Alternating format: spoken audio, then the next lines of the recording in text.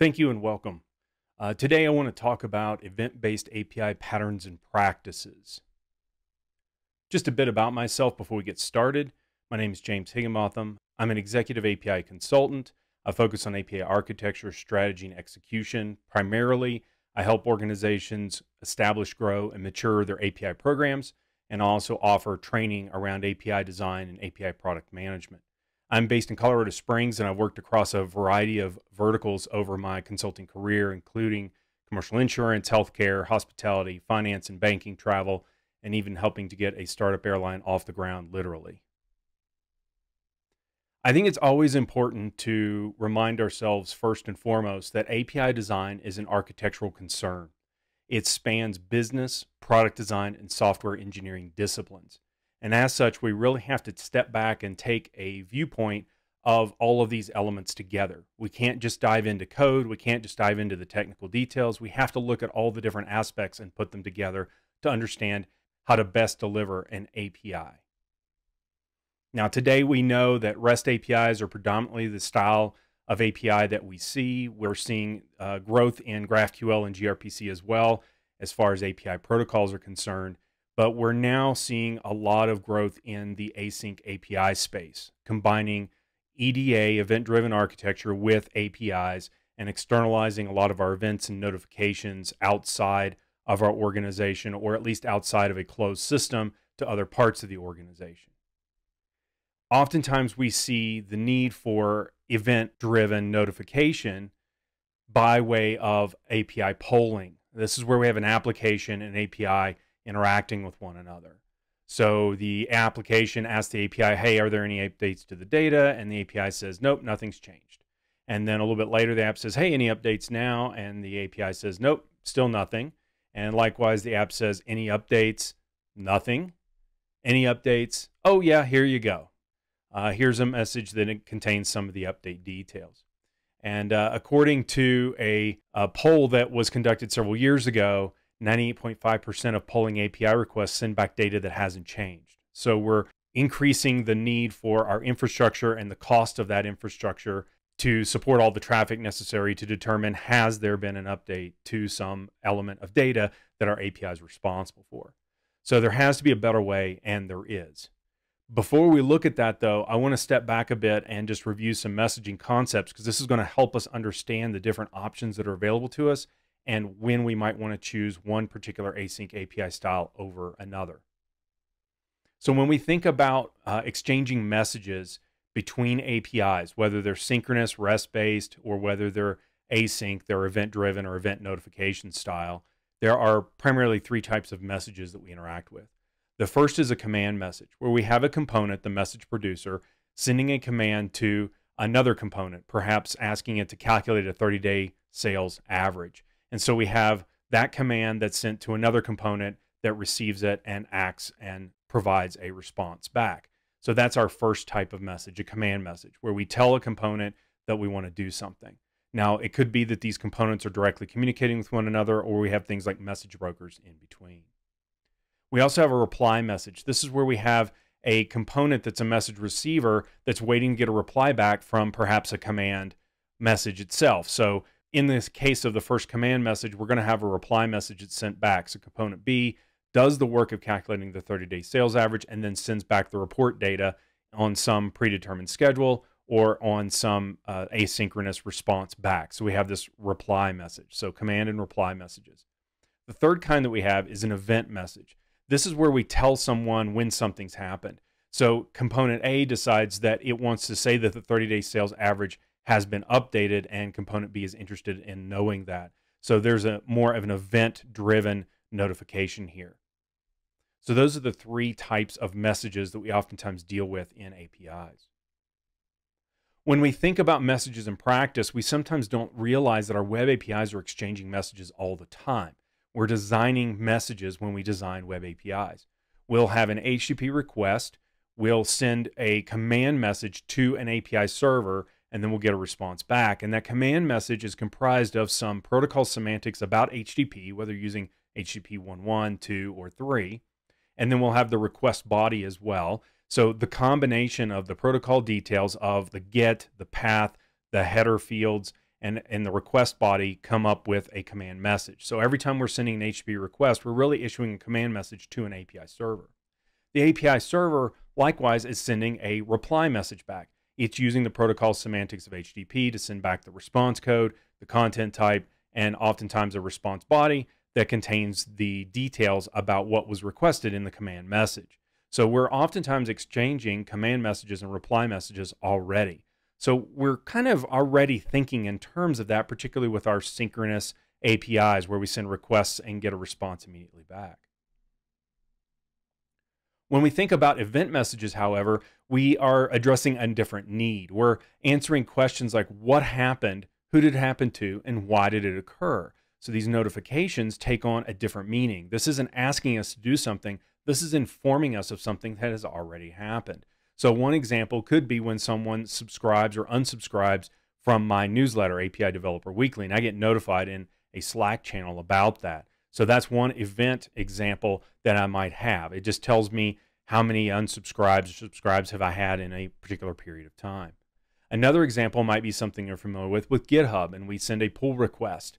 The pull request has details about who it was submitted by and the commit hashtag and all kinds of other details, the details about that particular pull request and how many commits are involved and so on. So this is something that's already happened, and now we're being notified that it has occurred. In this case, we've oftentimes used in the EDA world traditional message brokers that have queues and topics.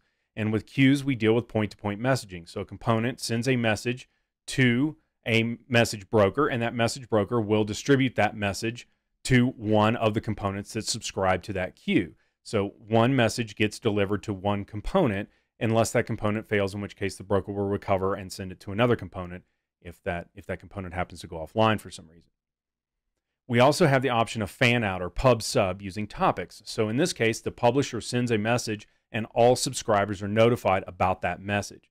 So in event-driven architecture, we've leveraged these patterns for decades. These have been integration patterns. We've used them all the time. But we haven't necessarily applied them to APIs successfully. Some have and some haven't. Likewise, we have now this emergence of distributed logs.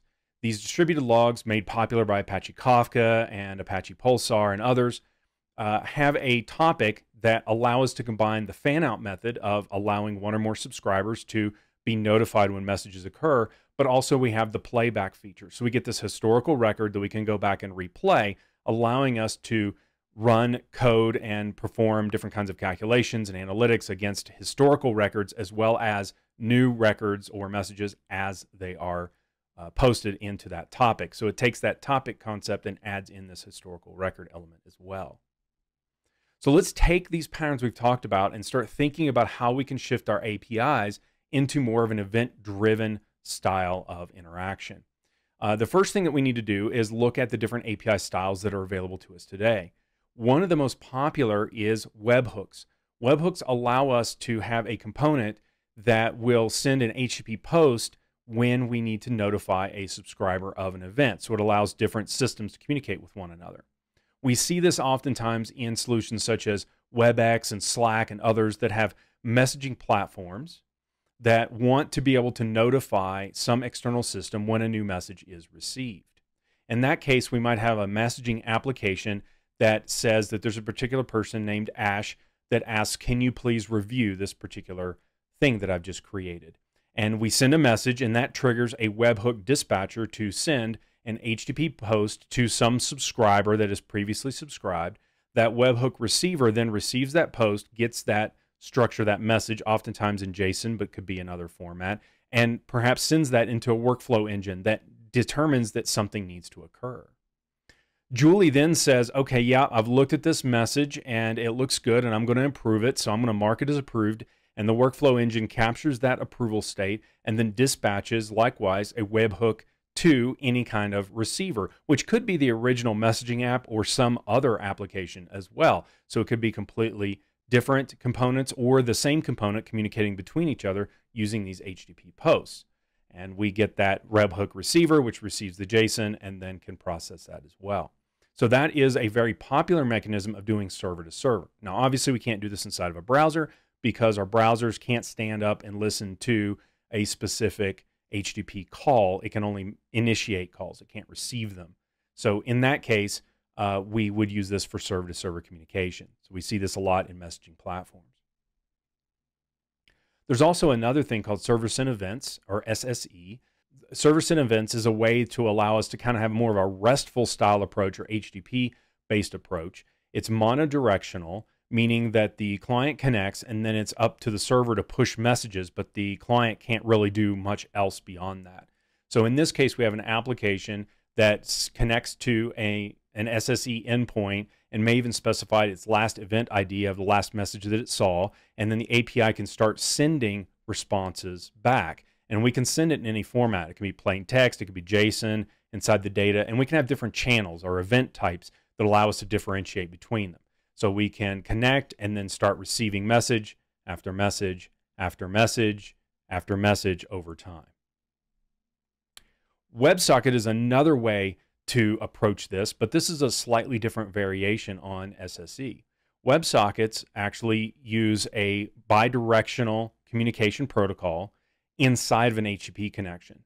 So we first initiate an HTTP connection and we request the server to perform an upgrade and upgrade to a WebSocket-based connection. So we initiate with HTTP, but then we want to go into a sub-protocol that allows us to communicate directly without having to exchange HTTP headers from then on. So we do an upgrade request, and if the API server is capable of doing WebSockets, it will return a 101 and do a handshake and indicate that the connection has been upgraded and all is good, and we're now in the WebSocket world. So now we have WebSockets enabled, and then we can send messages like hello server and hello client, or we can send JSON back and forth, or whatever we want that sub-protocol to be. So that allows our API consumer or API client or app to communicate in any sub-protocol that that API server supports, and it can send messages and receive messages back and forth. With the introduction of GraphQL subscriptions, we're also seeing a lot of live data come in, so we can have a GraphQL client subscribe to a specific message type by specifying in the function or the subscription message some particular arguments and specify what it wants the response payload to look like, and then it will receive data structures as they come in. So GraphQL is starting to offer that kind of capability as well. gRPC, as we may know, builds on HTTP2 and the ability for bidirectional communication. So it's actually using streaming either one way or two ways. One way we can do it is we can have the client stream to the server. So if the client has data, but it needs to be able to send it progressively and it wants the server to start performing actions as those messages are sent, the client can stream those messages and the server can take action on them as they go until the client says, I've streamed everything that I have. Then the server can send a response back. So that's option number one inside of gRPC. Option number two is that the server streams back to the client. So the client makes a connection, sends its details in, and then the server is going to stream the responses back. So that's option number two.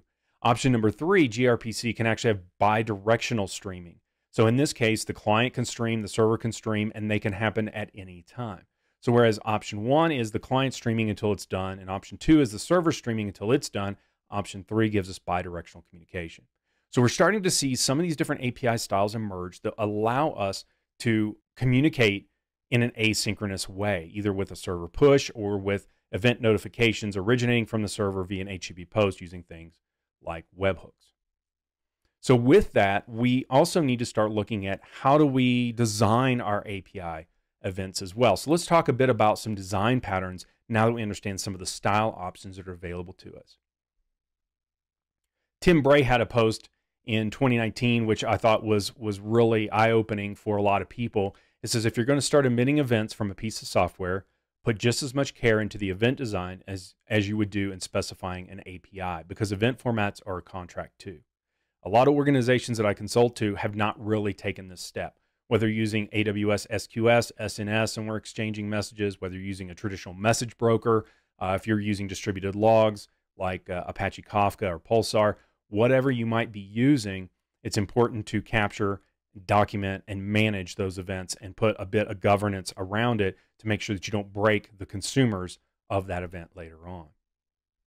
To do that, we know that the async API is a great way to be able to define and manage our structures, and there are multiple versions now of async API, and it has undergone quite a bit of growth and collaboration.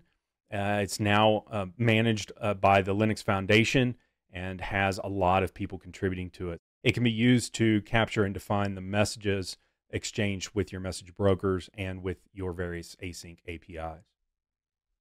So one of the design patterns that we want to look at when we're thinking about how we structure and then how we capture our message design is thin event notification. In this case, we broadcast only the necessary details to notify that an event has occurred, and that oftentimes will force the subscribers to fetch additional details to complete the task. So in this case, we're letting people know what happened, but we're not giving them all of the data. It's up to them to go use some sort of API, typically a synchronous API like REST or GraphQL, to go fetch the most recent details. So we want to use that when we want to prevent subscribers from processing stale data. We want to let them know something happened, but force them to fetch that data when they're ready to process it to prevent us from having stale data processed. One thing that we can do to extend this a bit is to add hypermedia. So in the case of a thin event, we might actually want to add hypermedia links to inform the event consumer what the API operation is, and then specifically the URL to get to it, to interact with and fetch those particular details. So we could offer details about the event itself and how to fetch this event representation later. We could actually point people to things like a customer when a customer address changes, and they could go fetch the latest thing. So bringing in hypermedia into our events gives us a lot of power and helps us to bridge our event notifications with existing APIs that will return the state that they may want to use to process this event. Design pattern number 3, event carried state transfer. This is really just a fancy term for saying broadcasting all the data at the time of the event. So this is a contrast to the thin event where we only say that this event occurred, but force them to go get the data. Instead, this event contains everything necessary for that subscriber to conduct further work.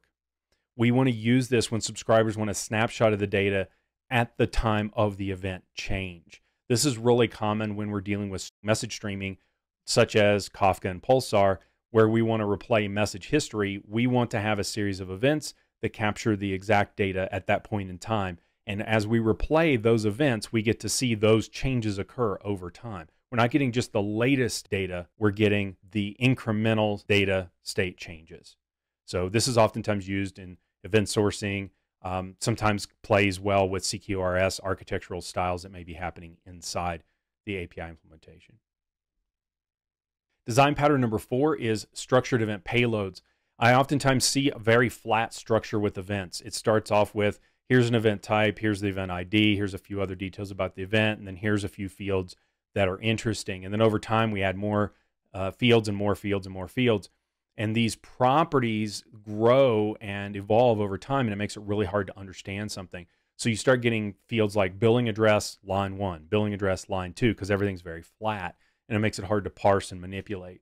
So looking at and structuring your event payloads to nest grouped fields together, making those properties cohesive and underneath a parent, affords the consumer the ability to reuse structures like an address structure, and they could reuse that for billing and mailing address.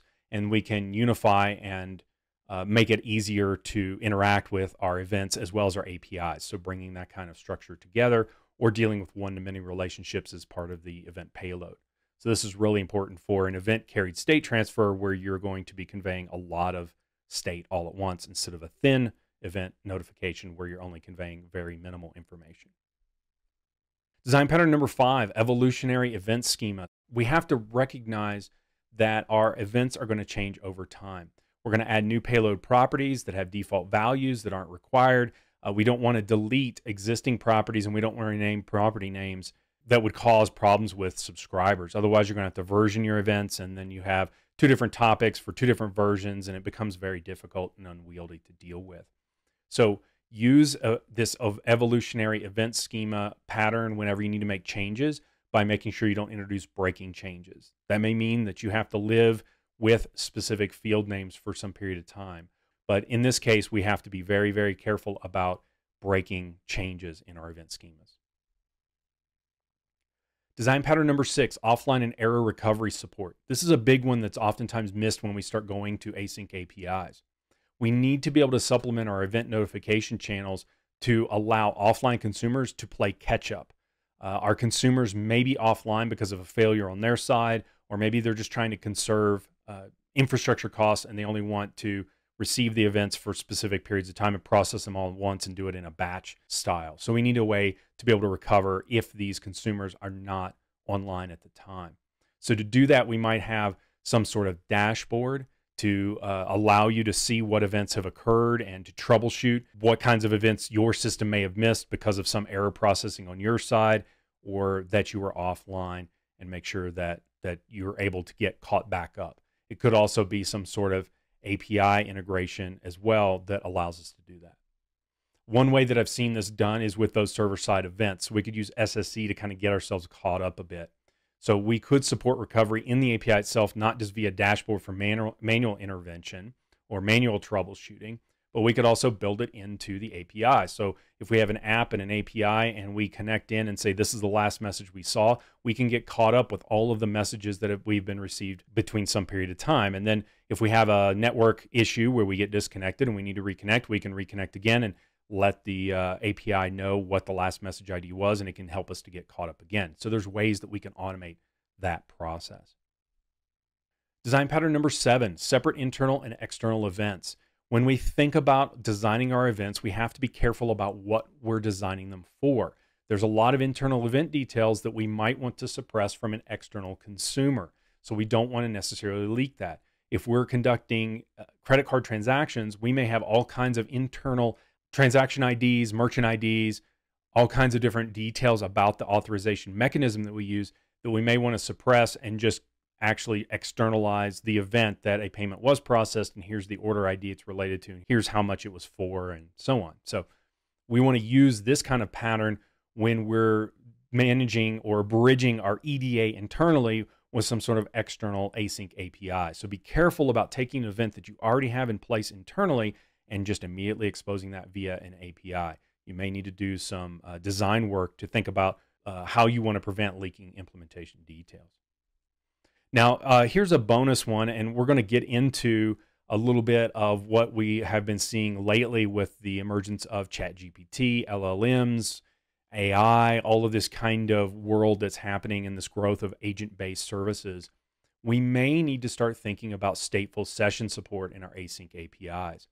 In this case, we need to be able to offer an interaction model that allows for longevity of an interactive session for these kind of LLM-backed services, or where we're using an agent to do things that are long-term and not just immediate. A lot of the APIs that exist today to interact with these machine learning style APIs are very simple. They're request response. Here's some information, give me something back. Here's a set of data or context, give me what you think this sentiment is for this text. But there are now emerging with ChatGPT these long-running sessions, and you could imagine having agents that are monitoring real-time data and looking for certain things that have been expressed in natural language, and we want to get notified every time something new shows up because new data has emerged. We may want to use a combination of REST and server-sent events, where we post to a chat sessions resource collection, get a new resource instance with some sort of unique ID, and we post with it some sort of natural language expression, and then we can connect to the messages generated from that chat session to get pushed new messages as we receive them. So we could use SSE, we could use WebSockets, we could use anything like that. So in this case, what we're doing is we're using resource collections and resource instances to establish a session. The resource instance represents the session, and then that session could be a one-way chat with a bunch of SSE events that come back as the back-end system starts figuring things out and wants to stream them over. On the back end, this is representing a session that is building up context over time with LLM-backed services or any kind of other machine learning system.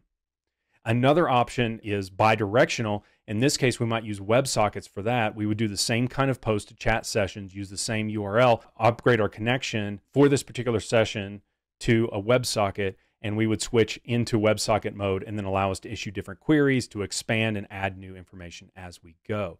The messages that come back could be JSON-based, it could be free text, natural language, whatever it might be. As you become more comfortable with event-driven architecture, if you're new to it, or if you've been doing it for a while and you're starting to get into the async API world, you're going to have an advantage when delivering high-value APIs that are driven by LLMs and AI and machine learning and all these different elements. So that's it for today. I appreciate your time. I hope there's something here that you've learned, a nugget you can take back. Please subscribe to a newsletter, apideveloperweekly.com. I do hand curation of really interesting API articles each week. They usually go out on Thursday afternoons, Central Time. So subscribe to that and let me know if you have any questions or if you'd like to follow up. Drop me a message. Thanks.